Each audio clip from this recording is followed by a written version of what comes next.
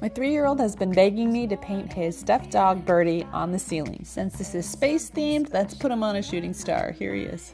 It's hard enough to draw a scraggly stuffed puppy, but trying to do it upside down is nearly impossible. I did my best, and I think he did turn out pretty cute. I painted him directly over the bed of my 3-year-old, so he gets to look at him every night when he goes to bed, so he's thrilled. I wanted to make this into a fun mural on the ceiling, so I decided to add some colors behind this shooting star. You guys, as a former fighter, I have dealt with my fair share of pain. As a mother, I have birthed 3 children. Nothing prepares you for the pain that is painting a mural on the ceiling, but hey, it turned out pretty cute, and my kids are so excited.